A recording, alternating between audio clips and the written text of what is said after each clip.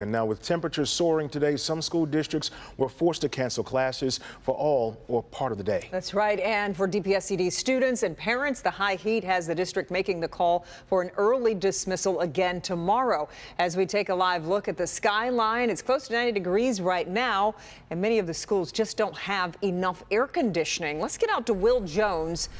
Will, this is a really frustrating issue for parents and an expensive issue if the district wants to fix it. Yes, it is, Kimberly and DeMond. In some school buildings today, temperatures were over 90 degrees. Imagine learning in that environment. And right now, only 20% of buildings in Detroit Public Schools has air conditioning. The school day ending just before noon at Charles Wright Academy of Arts and Science, impacting Renee Couch's workday. I had to leave work, come pick her up, drop her off at the sitters, and get back to work. It's all due to the heat. DPSCD shortening the school day by 3 hours at all schools, a major inconvenience for working parents, some relying on relatives to help with pickup and childcare. I'm a grandfather, I'm retired, but basically I'm helping with my grandkids because they need help because they have to work. The issue, lack of or inadequate air conditioning. I grew up in Detroit. We didn't have air conditioning, but it is time for them to fix something.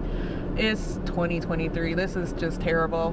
I do believe other school systems have air conditioning, and our kids deserve it as well. Detroit students were not the only ones impacted by the heat. On the first day of a new school year, Pontiac Public School students had a half day. Southfield Public Schools didn't have classes at all. All three districts say they're currently upgrading their facilities to be able to keep students in school on hot days. I'm a 60s baby. We didn't have air conditioning in my school, and they still don't have air conditioning.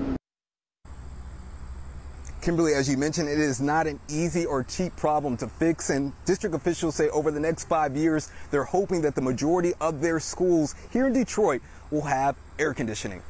We are live. Will Jones, Local 4. As you said, though, not an easy fix because a lot of the buildings are really old and it takes a lot to go in there and, you know, work the ductwork and everything. Will, we appreciate your report, and really nice for those families that have grandparents who can help to pick up those babies. We appreciate it, Will.